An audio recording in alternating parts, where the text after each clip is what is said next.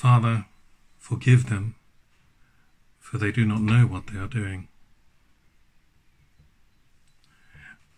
Today we are commemorating one of the most tragic, one of the most painful, one of the most outrageous events in all of history, and yet a huge paradox.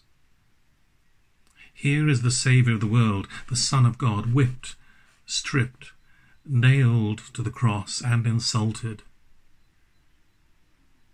This is the ultimate cost to God of coming amongst us. He showed his love for us, giving for us the ultimate sacrifice. And because of this cost, we must stay and watch today. But we belong here waiting and watching in this commemoration, not just because Christ died for us, but also because we have helped to crucify him. It is the sinfulness of our humanity, our sin and our turning from God, which brings about this crucifixion. Behold the truth.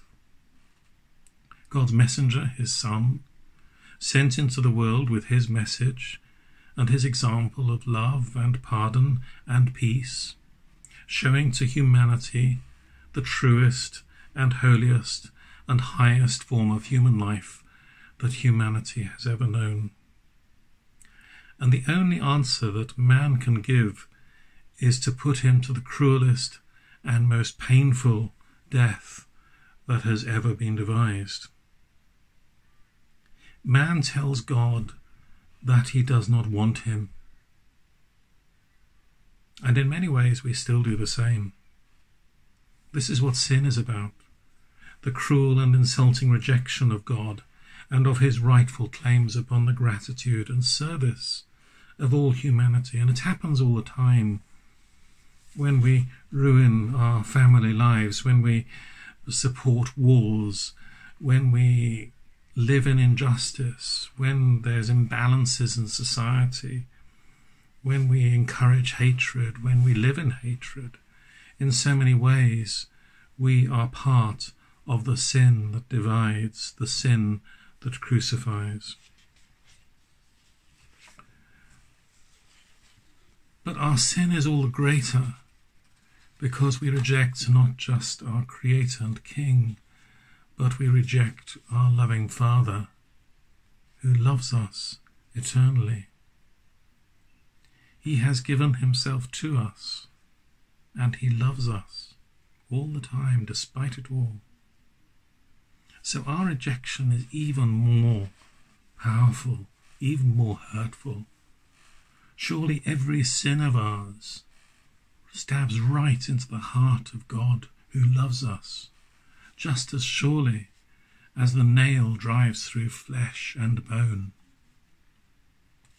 And in the midst of that agony, that rejection of our humanity against God, Jesus cries, "Father, forgive them, for they know not what they do."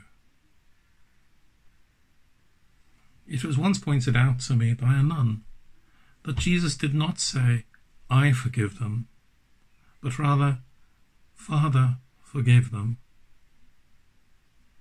Is it remotely possible that at this one moment, this of the extreme pain and reality of rejection was so great that he could not at that moment personally forgive, but knew that his Father could and would?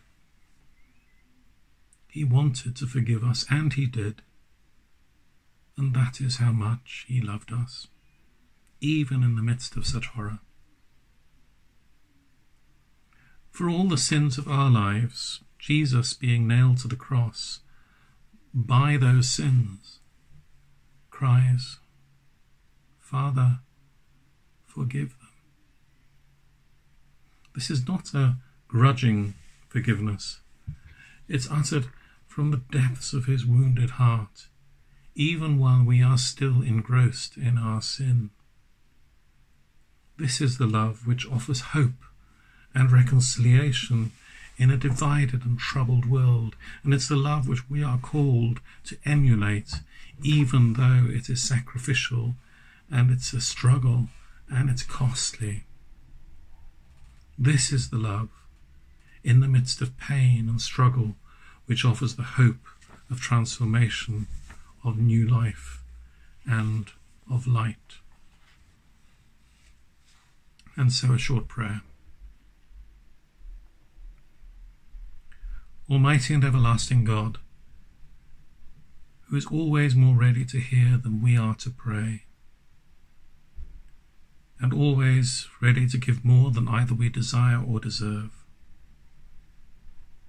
pour down upon us the abundance of your mercy, forgiving us those things of which our conscience is afraid, and granting us those things which we are not worthy to ask, but through the merits and mediation of Jesus Christ, our Lord.